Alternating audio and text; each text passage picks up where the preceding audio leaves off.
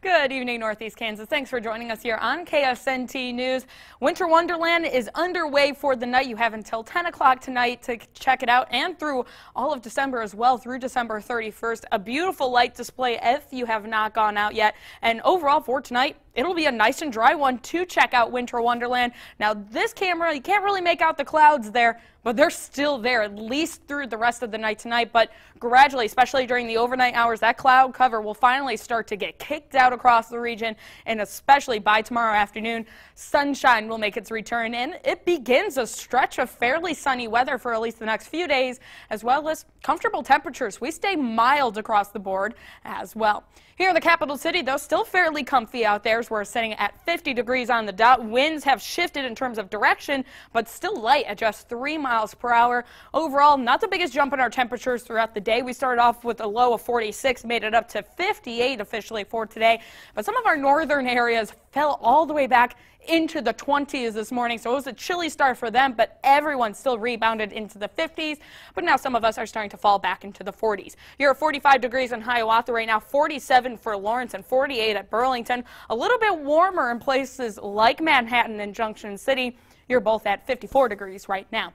Now, the big difference for today compared to yesterday have been the winds. Not breezy at all. In fact, many areas now just seeing a calm to light wind. Now, this is close to the surface. Now, higher up in the atmosphere, it's a different story. That's why you can see how quickly the clouds are moving, because winds are much stronger higher up in the sky, and that's why we're still seeing the cloud cover stream in right now. We saw some breaks of sunshine earlier, got overran by the clouds as the day came to an end, and we're still looking at more cloud conditions or cloudy conditions through this evening, because you can see a good portion of the Great Plains just dealing with mostly cloudy skies. You will notice some clearing, though, in the western portion of the Dakotas. This will continue pushing its way to the south and east, and that's when we'll gradually start to clear things out. And Future Track does a good job of picking up on that.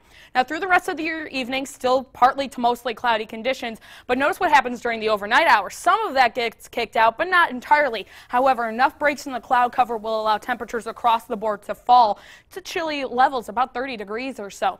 Now, as you head out the door tomorrow morning, just some lingering clouds at this point, and especially by tomorrow afternoon, a bounty of sunshine returns. A little to no cloud cover will be the case as you're heading home from work or school. For tonight, though, that cloud cover starts to push out, coupled with a light and variable wind, and that's why it will fall back to 35 degrees here in the capital city.